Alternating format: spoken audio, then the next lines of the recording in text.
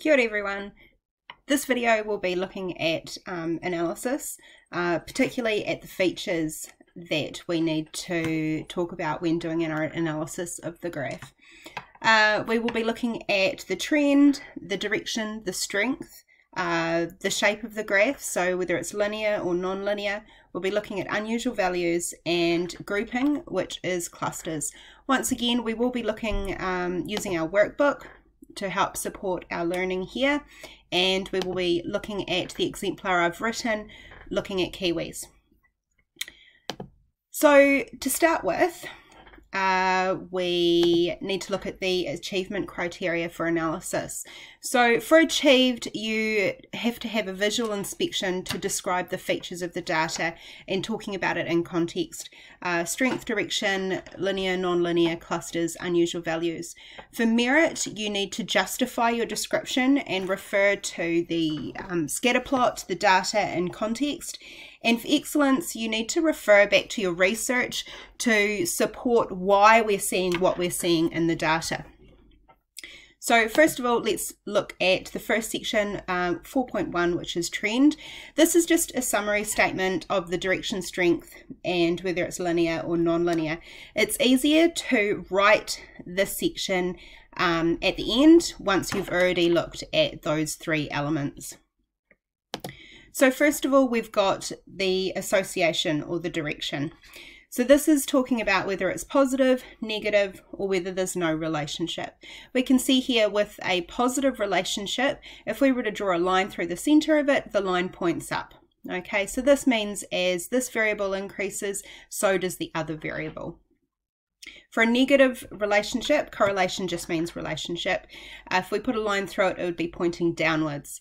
That would mean as our exploratory variable increases, our response variable decreases.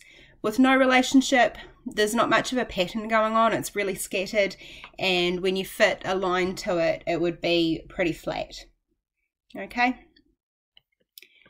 We've then got the strength of data, and strength is about the amount of scatter within the data points. So if it's a strong relationship, they form quite a straight line. Okay, if it's a moderate relationship, there's a fair bit of scatter coming around, and for a weak relationship, there's lots of scatter. When we create our graphs and apply a line of best fit to it, the model, they give us R values. And the R values relate to the strength of the relationship. We will go over these further when we talk about making our predictions, but basically a weak relationship would have an R value of 0.4, a moderate 0.6, and a strong relationship would be greater than 0.8. The next step is looking at the level of scatter and whether it's linear or non-linear. Linear means it forms a straight line. Non-linear just means it's curvy. Okay, we can see here this one is exponential. This one here could be a quadratic or a cubic. And that's all you're looking at there for scatter. The next step is looking at unusual values, and these are data points that sit away from the main body of data. Okay, when you are identifying them, you want to talk about, so this point here, we would expect it to be down here with the line. So you might want to say what the change is. So if this one here has a variable up here, a value up here, but we would expect it to be further down. This one here is quite low, and we'd expect it to be higher. You talk about why that could be. So when you look at your data, you may see a clear reason why. It could be an error, and you talk about what you would expect it to be.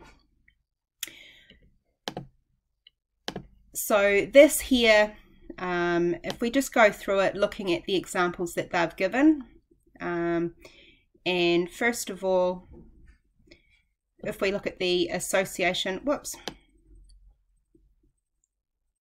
the association for the car.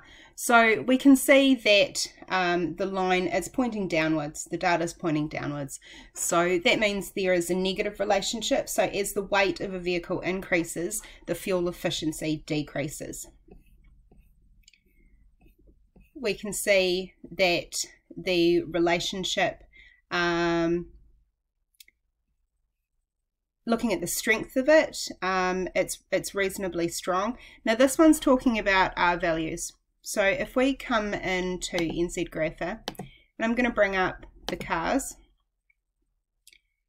and a scatter graph, and it's looking at the weight and the fuel efficiency in the city. Okay, if I click here for my regression line, you'll see up here R is negative 0.8. Okay, so that's indicating a reasonably strong relationship. There's not a lot of scatter in this graph.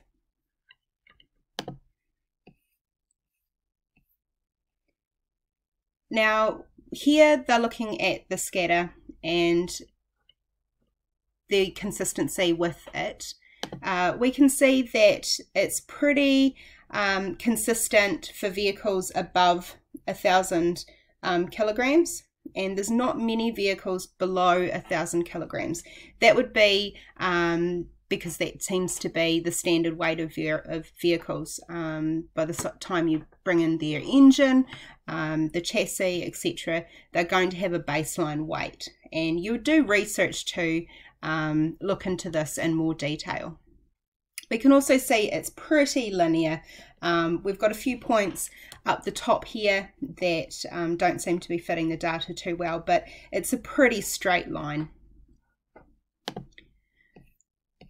Then if we scroll down to our unusual values, and this is what I was talking about with values, and you can kind of tell a bit more when you hover on them. So this point here, we can see it's a Honda Civic and it's a small vehicle. Okay, so it's quite light, but it's also got a really high fuel efficiency because it's a small vehicle. This one here is a Geo Metro. It's also a small vehicle, and it's quite economical on the around the city. We would expect that it would be getting around 33 kilometers per litre when it's actually getting up here at the 45. So it's a lot more economical than is expected. The next section is looking at clusters, okay, and clusters is looking at the distribution of the scatter. Is it consistent? So with our vehicles, we can see that it's quite consistent from 1,000 onwards, except for these few variables up, vehicles up here. The picture I've got here with Old Faithful eruptions, we've clearly got two groups of clusters. There's clearly two clusters. There's either times where the eruption is quite short, and then there's ones where the eruption is quite long. When we go back to look at our kiwi, we can see that there is quite a lot of scatter here. Okay, so it's indicating that there is a weak relationship.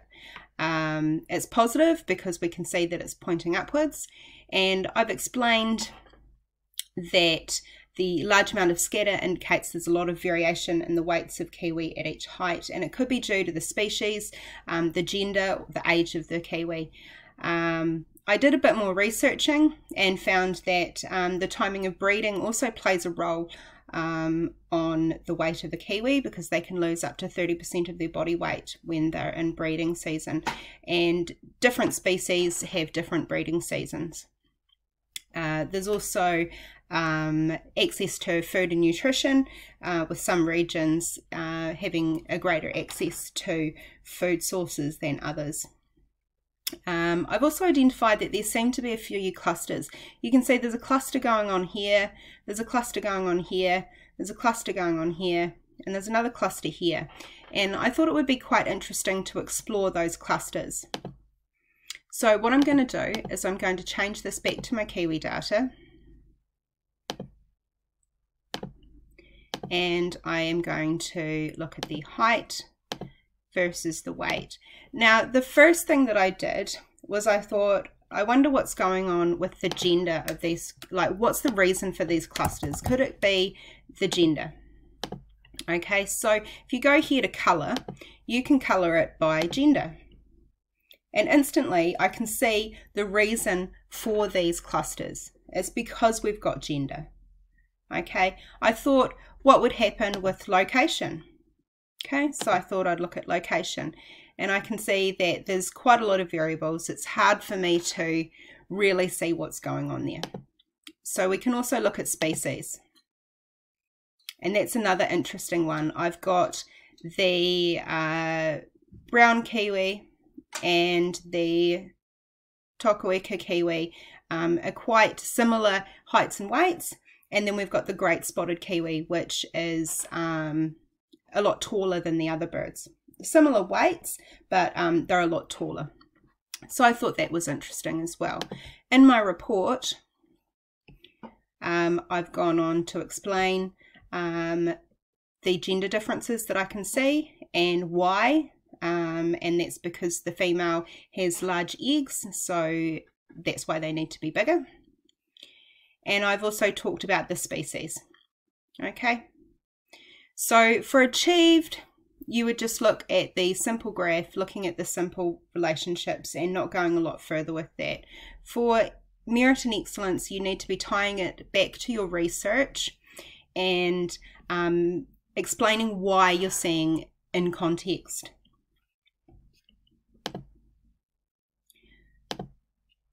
What I would like you to do is to complete the analysis section for marathon time versus stride length.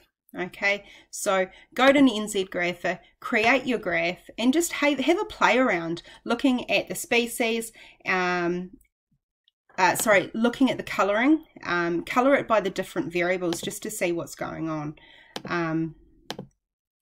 And to have a play around. Make sure everything that you do, you record. Okay, so everything you do, you put in your report. So start with your basic and then start looking at it, looking at the groups. Are there any unusual values? Why are they unusual? Link it back to your research. Once again, if you've got any questions, flick me an email or reply on the post. Thank you.